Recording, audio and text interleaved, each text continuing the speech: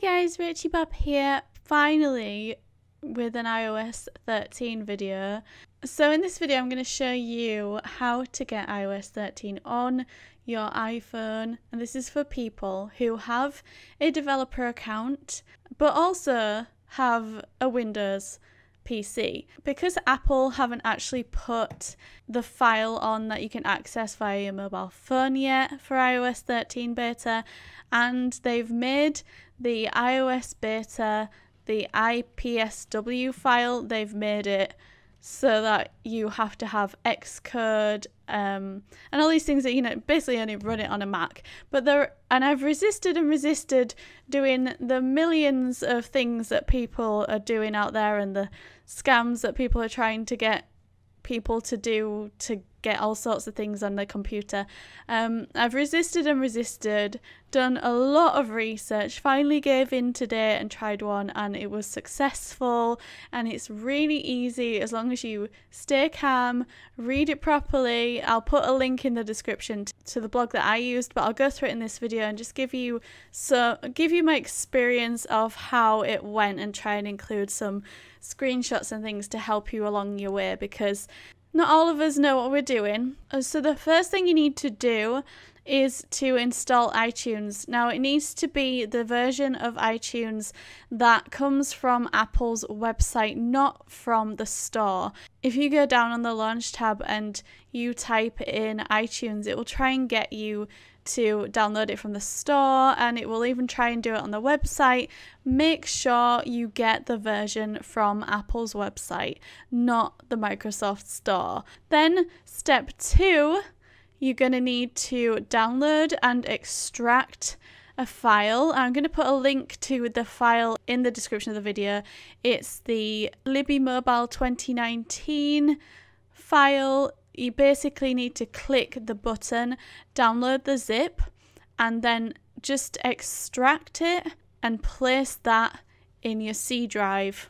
Then go get the IPSW file from Apple from your dev account and place that file into the libimobile 2019 folder on the C drive where you just put that. So you're going to put that IPSW file into the libimobile 2019 master folder that you just put on the C drive. You do need to rename it to iOS 13. The next step is to load your command prompt. Load it as an administrator, so you need to type in command prompt into your start menu, right click it, and then run as administrator.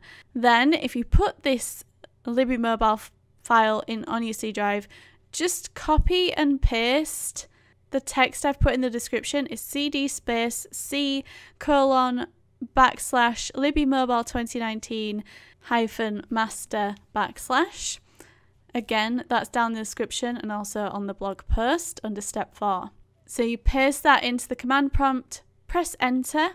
At this point you want to connect your iPhone to your PC using a lightning cable. Make sure it's unlocked and just open. And also, before you start all of this, back up your iPhone. Oh, and also, actually, another disclaimer, like this person said in their blog post, I am not responsible. If things do go wrong, this is completely on you. And this is where the good stuff starts. So this is the point that you need to decide if you want to go forward or not. In the command prompt, type the following. And I just copied and pasted it, so once again I'm going to put this down in the description. It is the part that says idevicerestore.exe -d iOS 13.ipsw. So much easier to just copy and paste that, so that is down there in the description as well, and also on the blog post under step 6. Now the command prompt will show a lot of code. It's literally a lot of code. It goes through so much, and this is it putting your iPhone into recovery mode and upgrading you to iOS 13. So keep it connected, don't touch anything, just let it run. Now, the next step on this blog says if you get any IBC errors. Yes, I got the IBC error. So basically it got to the end and the last bit of the code said IBEC. That means you've had an IBEC error. So if this happens to you, the first thing you need to do is make sure that you had the version of iTunes from the Apple website, not the Microsoft Store. I knew that I had that. So the next option was to go to Device Manager. So I opened my Device Manager and then Universal Serial Bus Devices. I found Apple Recovery, which is the iBoot one, and then uninstall the device, making sure to tick the uninstall driver software box. Then unplug the iPhone and reconnect it before trying that command again. That's the idevicerestore command. So once I did all that, I then ran that command again, press enter, and it ran a ton of code. And then by the end of that, after probably about half an hour, so at the end of all the code, it will then say done. You also get a bar, like at this point your phone is showing an Apple logo on a black screen with a bar going across it, so the bar is going to be full and it'll say done. Then your phone's going to boot up. It will take longer than usual. You may be prompted with swipe up for recovery. This is what I got. So it was a white screen this time with the black logo. It says swipe up for recovery at the bottom. So this is an attempt for your phone to recover for your iOS 13 installation. When I did this, it again came up with a loading bar, which went round a couple of times, and then when it finally got to almost full, it completely stalled. It stopped. It was like that for about another half an hour, and I was at the point where I thought, oh, I don't think this is working. I couldn't turn the phone off. It just wouldn't work. So in the end, I decided that it would be very, very, very brave, probably very stupid, and just start the whole process again. So I started at the iDevice restore command prompt part again. So if this happens to you and it's taken a really, really long time, talking over a half an hour of stoppage time in one place after that white screen, or you're in a loop, just put the idevicerestore.exe text that is down in the description, pop it in again, press enter. It's going to run the whole thing again, and when you get to the end, when it says done, this is what happened for me anyway. This time when it rebooted the phone, instead of saying swipe up for recovery, it said swipe up to update.